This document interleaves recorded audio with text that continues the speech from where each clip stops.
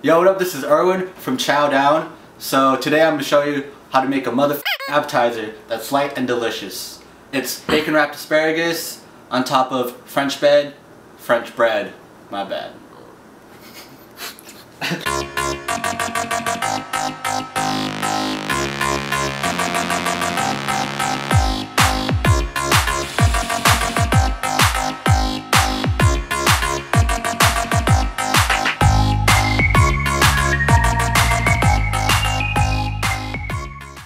So right now, what we gotta do is get the bread and cut that shit. See how good my knife is? Alright, so I just got the bread that I cut to a smaller piece. What we want to do now is cut that even smaller, you know what I'm saying? And bam, see how easy shit was? Alright, so after you cut the bread, preheat the oven to 375. Heat up that motherfucker. Alright, so when the oven's heating up, you're gonna cut your asparagus to probably the same length as you cut the bread. Say about here. Should be fine. That, cut that bitch again.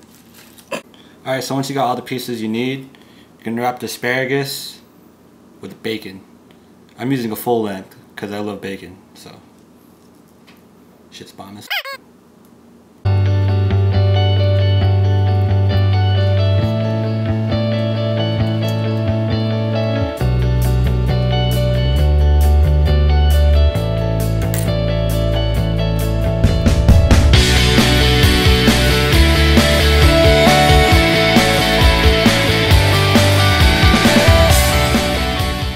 Alright, so when the oven's done, you want to put the dough up in there. Know what I'm saying? But usually you gotta brush that because it gives a nice little color to it after it's done baking. I'm pretty lazy, so I didn't put it. And you leave it in there for like a few minutes.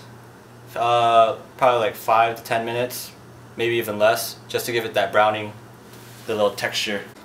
Alright, so while your bread's in the oven, you want to fry this on medium-high heat. Just until like the bacon's a little bit crispy. You don't want to cook the asparagus too long, you know.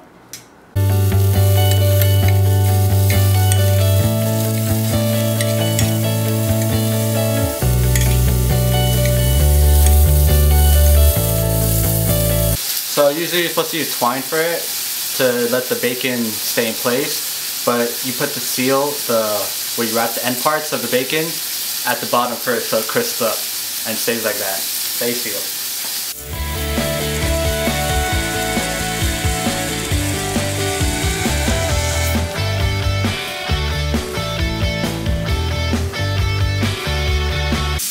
I got brie. Brie's really good with bacon. It's a soft cheese. It's really good, you know. Cheese.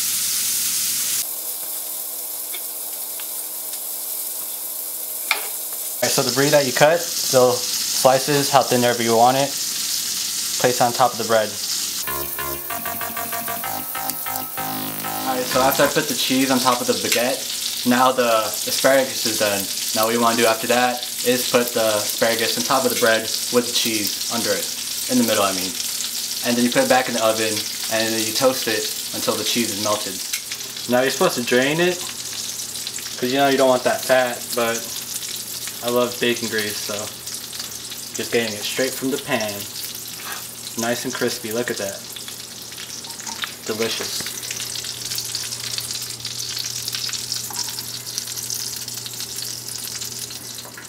Then gonna put this in the oven for a few minutes, 5 and under. You can go 7 if you want, to give the bread a little bit more crispness. Now we wait. So a few minutes have passed, time to take it out. It's up to you if you want it super melted or just a little bit melted. My opinion though, a little bit melted is good. So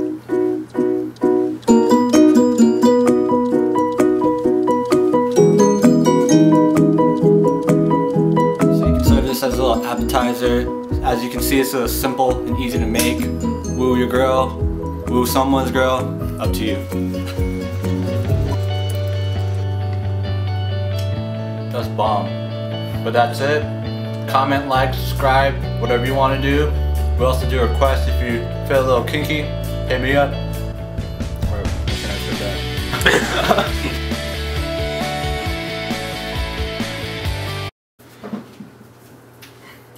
What's up, man? You gonna eat it? I don't eat pork. Shut up and fucking eat it. Oh,